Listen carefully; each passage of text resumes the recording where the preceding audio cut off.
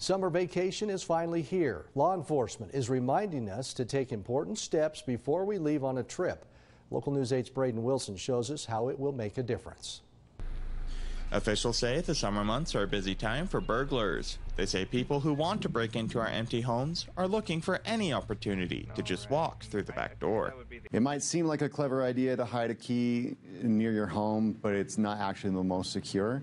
If you're going to leave the key somewhere, leave it with a neighbor. Leave it with somebody you trust, and that way you have access to it. Madison County Sheriff's Office spokesperson Sergeant Isaac Payne says there are simple tricks to discourage a potential thief.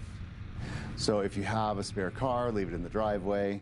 Leave your external lights on or have a motion sensor light on. Have someone mow your grass while you're gone.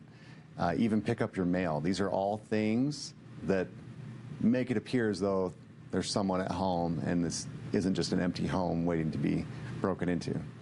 Sergeant Payne says being out of town doesn't have to mean being out of mind for all our local law enforcement agencies. If you let us know when you're going to be gone, and then we can assign people or task people to go out and just kind of do a security check on that area once in a while, make sure everything's safe and secure, and they can do that once a day. You can just request it however much you want. Obviously, they are, kind of have to respond to emergencies, but if they have the availability and the manpower, they'll go check on your home while you're gone. Also, alert your alarm company of your plans. Other precautions include not posting your vacation plans or pictures until you return. And stow your ladders. They can be a stairway to the upper floors. Sergeant Payne says these tips apply to whether or not you're renting or you're a homeowner. Reporting in Rexburg, I'm Braden Wilson.